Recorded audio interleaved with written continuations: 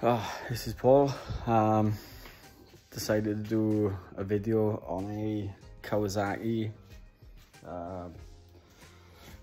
supercharged jet ski. It's an Ultra 260.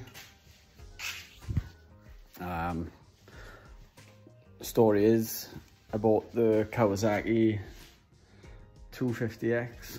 I didn't buy it, I swapped it for something else.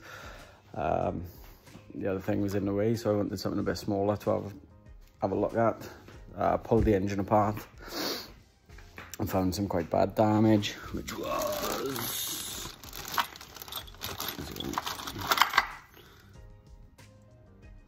basically that piston let go, as you can see in the bottom of something. Piston exploded, major damage to all the engine, smashed all the oil pump up, smashed the bottom end, smashed the casing.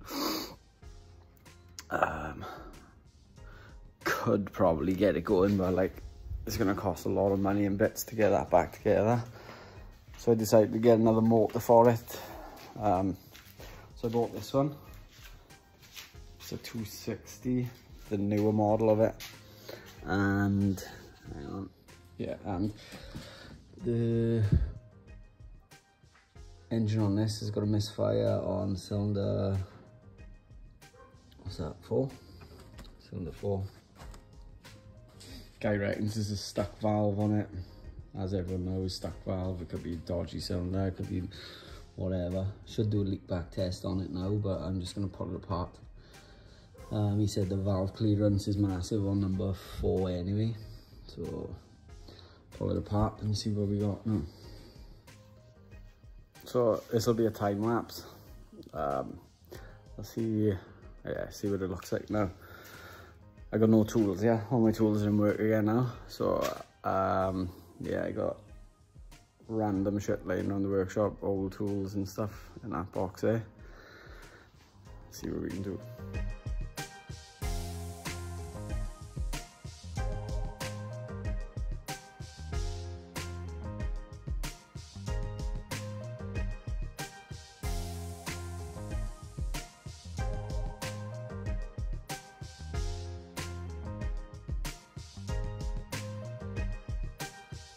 So far, taking off this cover, which is a couple of 10mm, I think it is, 4 10mm bolts. The rear seat cover there, I think that's what's called. I don't know what anything's called on jet skis, by the way. Took the top of the exhaust off. That was just a couple of bolts. There's one bolt hidden underneath the underneath that little plate, the supercharger logo plate. And then exhaust manifold, 1, 2, 3. There's one down here. See that one there? And that one should get like a swan neck spanner on it, but you can just about get a normal spanner if you put it all the way down. Just about hooks on. You could jam your hand in there, that's all. So that's that so far. We'll see if we can get it up. We'll carry on the time lapse. But I took the rotor cover off. I was debating whether to just take the head off in the ski yourself, but nah, I'm just gonna pull the motor out to have a look at it. Get everything freshed up.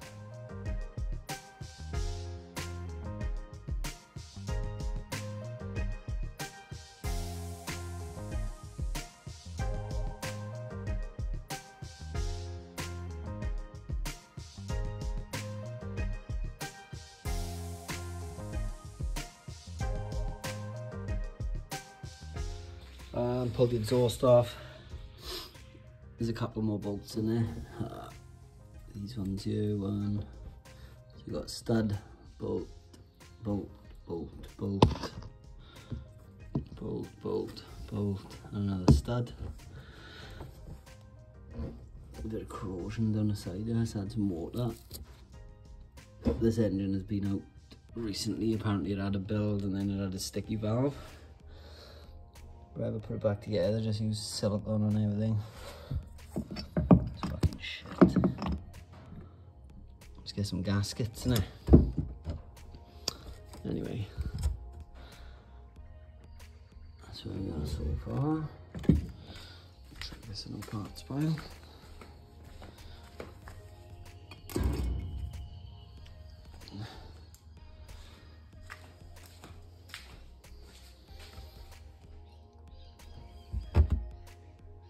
Probably pull that supercharger off next.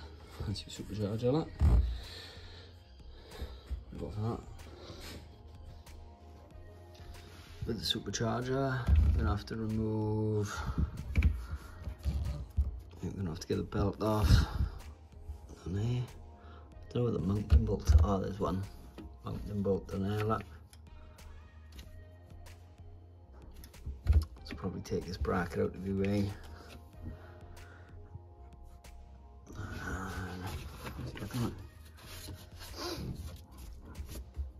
Can't be too much holding it anyway. That's catch can will have to come off. That's the oil catch can. That's the intercooler. That's pretty much off anyway. So bolt the catch can off. And we'll crack on with this supercharger.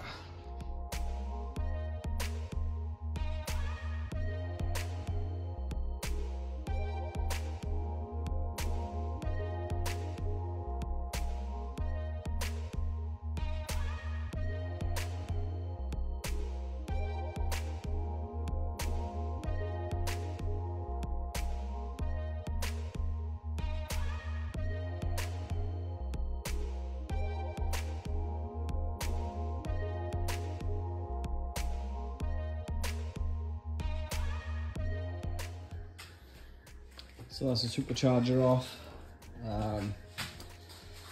That's pretty straightforward, nothing to it really. There's two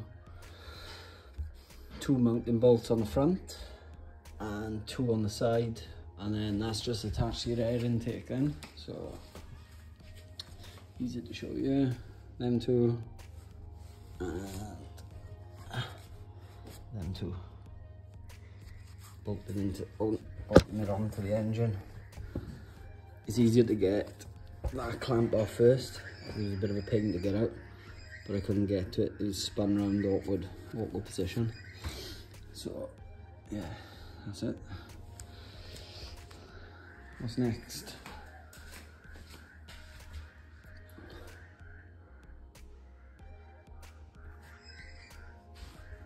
How big's that intake? Probably best to take the intake off, I'd say. So I'll disconnect everything off. I'll take all the harnesses off next, I think. It's not really a harness, but there's not much to it. Take that throttle body off, take the intake off. And it's not far off, ready to come out. Yeah.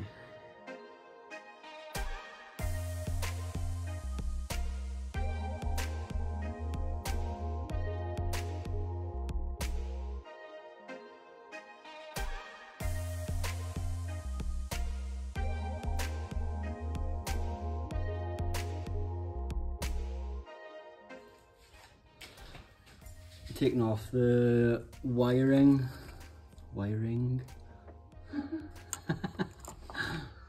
Shut up, Liz. Just unplug the injectors. That's I think it's a manifold pressure sensor. It's a blue plug there. That runs down to whatever plug that is. I think it could be like a crank sensor, maybe. It's down that area at the front. And then I've unplugged the throttle body plug there, I think. And there's also that plug there. Don't know what that's for. It's unplugged. There's one down the back, and that's a spare. It's got a blank in it. So I'm going to start undoing the, obviously disconnected the fuel rail as well, and these two plugs as well, which come on the front here.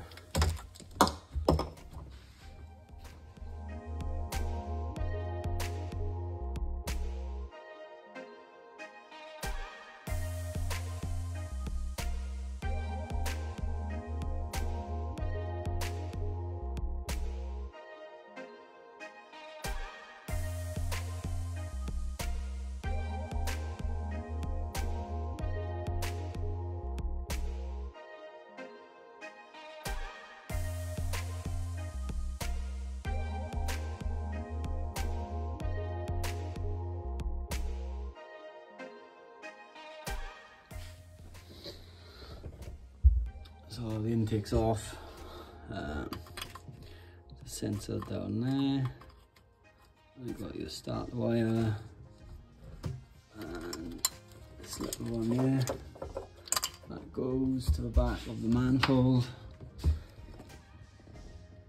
maybe a temp sensor or something, I don't know, I guess.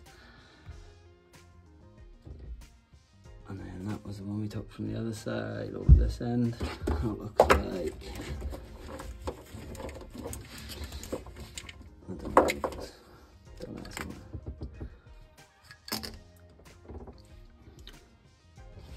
So yeah, a couple more pipes now, and I think we're off. That one goes from top to bottom. That one goes pump the front so that can stay on. And that one goes. So that goes. Take that one off. And then we're almost ready to pull the motor out. Easy peasy. I'll take him off there, look.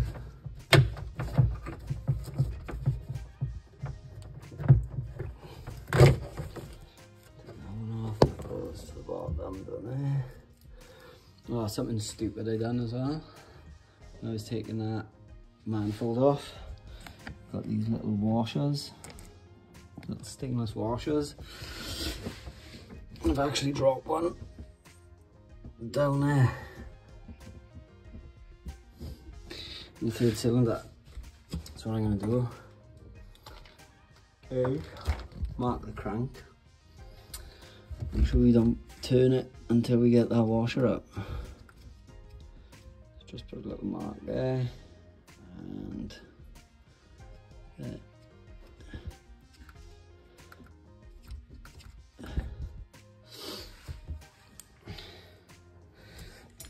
Don't want to be turning the engine over if you've got anything underneath the valves there. I literally pulled the manifold up and that little washer just slid behind. Just heard it tapping in, so I looked for the washer and then guessed it was down there. I can feel it with my finger anyway. I'll just get a magnet and just scoop it out now. So, yep. Oh, that pipe there goes to the exhaust. That's there. And up to there. That one down there goes up to the airbox, I think. And then that front one comes around and goes down to the oil cooler. So that one there, straight to the oil cooler. This top one from the oil cooler runs over there and goes to the, I think that's your water pump. And then this top one runs down the back and goes, I don't know where that goes, around the back of the intercooler somewhere, down there. Yeah, so I'll just take that off there. And I can leave the rest of them on and take them out with the motor.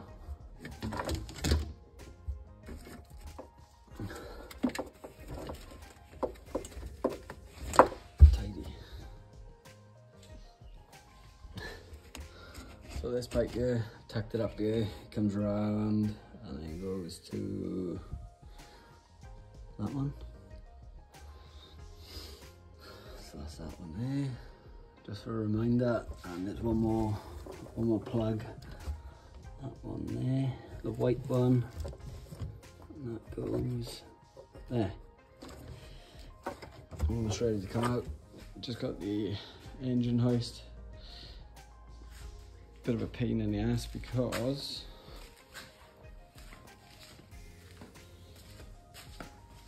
the trolley underneath it is too low to get the thing under. Get the jack under, so bit of a monstrosity over there. But getting there. Just about to pull the motor out now.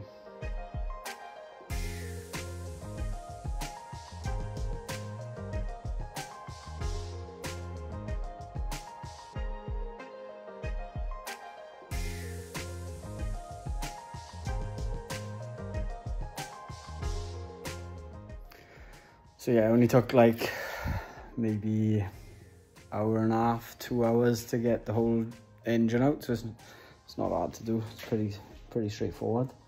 I ended up taking that engine mount off because it was scuffing the side. That one there.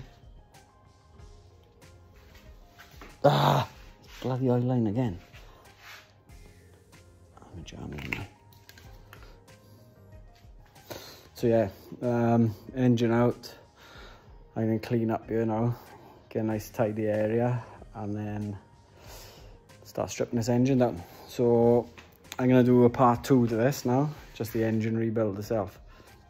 Oh, engine rebuild, or engine diagnostic I should say.